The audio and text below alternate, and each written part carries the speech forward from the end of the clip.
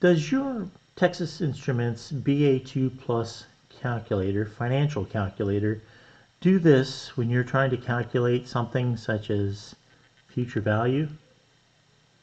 Yeah, it just kind of turns right off. I enter all the information and I try and compute future value or present value or whatever I'm calculating, and the calculator just turns off. Well, I'm going to show you how to fix that problem in today's video. But first I want to say I believe something wonderful is about to happen for you. So be on the lookout for it. And now back to the video. This is my Texas Instruments BAII Plus calculator. It does a great job in calculating some financial calculations as well as just ordinary calculations. If you would like to get one of these for yourself, there's a link down in the description, and there should be one on the screen as well. But let me show you how to fix it when it goes off like that. Now I can turn it back on. Well, it's not even turning back on now. And why is that? Well, the batteries are low. That's the problem. The batteries are low. So I need to replace the battery, and I've got the battery here. I've got a link in the description for this particular battery. This is the proper one for this calculator. So I'm going to show you the steps to replace the battery. So we're going to flip it over, and I've got this cover. This is the cover that goes on the front to protect it, or you can put it on the back to store the cover. Take that off and flip it over, and hopefully you can see there's 4 screws on the back, and I've got this nice little screwdriver here to take those out. Let's go ahead and remove those screws.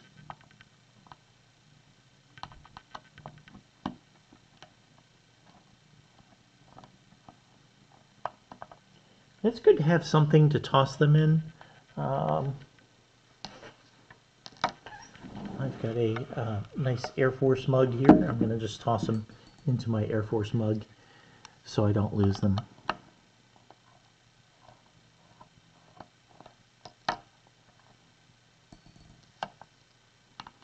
2 on the bottom.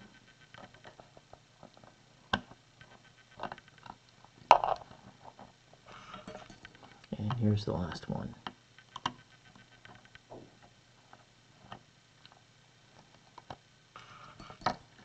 Now the back should come off fairly easily. It may take a little bit of a tug just because it's form-fitting.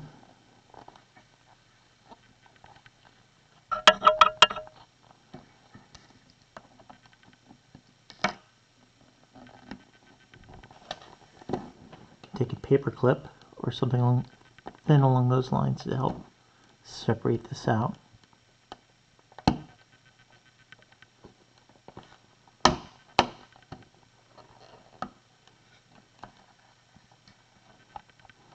Do it on each side. A small coin might work as well. Something you might have, whatever you have handy to separate this.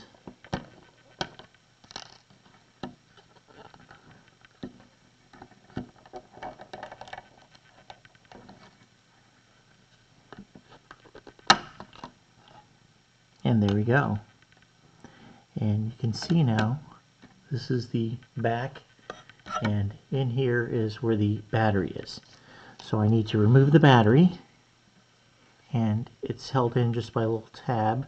So I'm going to carefully push the battery out, pushing out the old battery.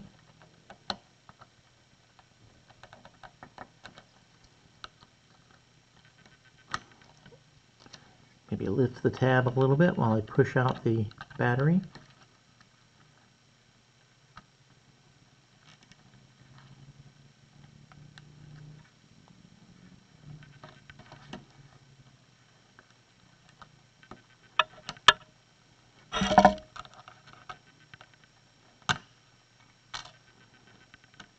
There we go. And you want to be careful not to short out any of the electronics, so just be touching the battery and the backing of the holder for the battery. Try not to touch any of the other circuit boards. Once you get past that tab, it should come out a little bit easier. And I'm going to keep pushing on it. And take a moment to look at the orientation of the battery. And it is got the writing up. See how the writing is up? And you can see on here, in case you're not sure, it's got the number. Put it here in the middle so maybe you can see it. It's got the number. Just trying to. The 2032. That's how you know which battery it is. So I'm going to now open my package. I only need one of these. Two come in the package, so I've got a spare for another time, or if I have another calculator or other need for it. Go ahead and pull it out.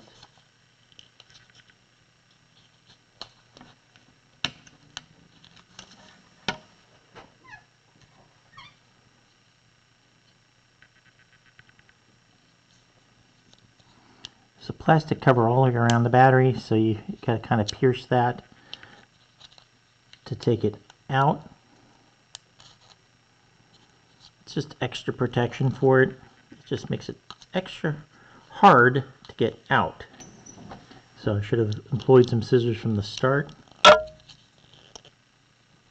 Being careful not to cut myself.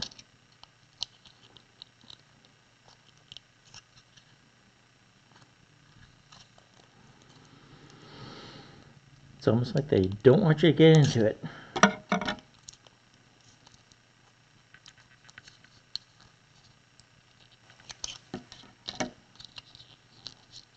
And I finally got the battery free.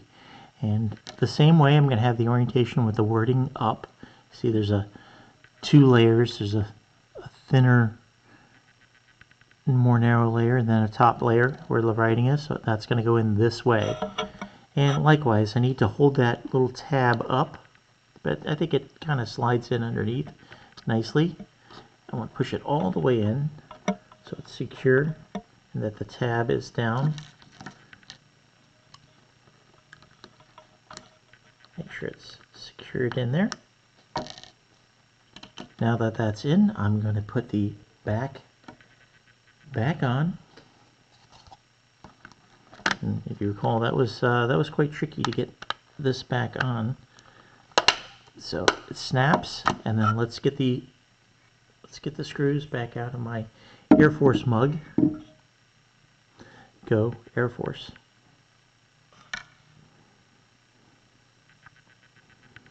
If you don't know, I did serve in the Air Force, the United States Air Force, so hence my love of the Air Force. So let's get the screws back in.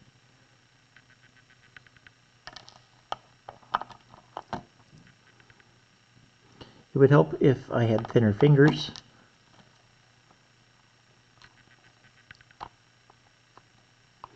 And when you tighten these, you only want to get it till it stops. You don't want to over tighten it. It will crack. And I recommend if you do this top one, do the opposite corner. That way you are not tightening it all on one side first. This gets a little bit of both sides. Let's get it started. Get the screwdriver in here. Oops. And this is one of those, this is like a eyeglass screwdriver. I'll put a link for the battery and the screwdriver.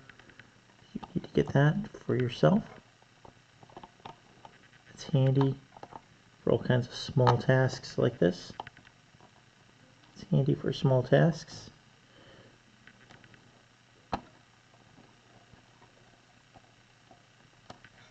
Let's get the other corner.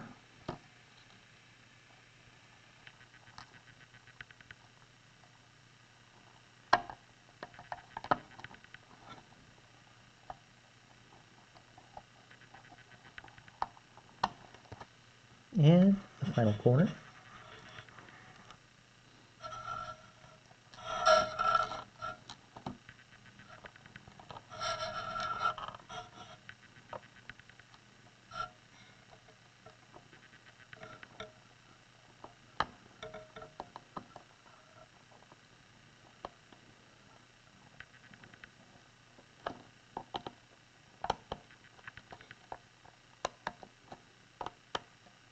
Alright, and I can snap the back cover on, and look at that, it's on again. And let's see if it can do a calculation.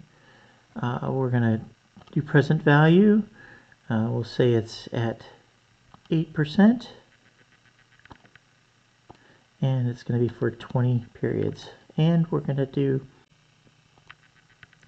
compute future value. There we go, and it does it quickly, just like before. I've got videos on my channel showing exactly how to do the financial calculations and the time value of money calculations, but I just wanted to show you how to replace the battery on this particular model. Now you know how to do it. If you find this type of stuff helpful, please subscribe to my channel and hit that notification bell so you never miss a video. Now go make it an awesome day. Thank you.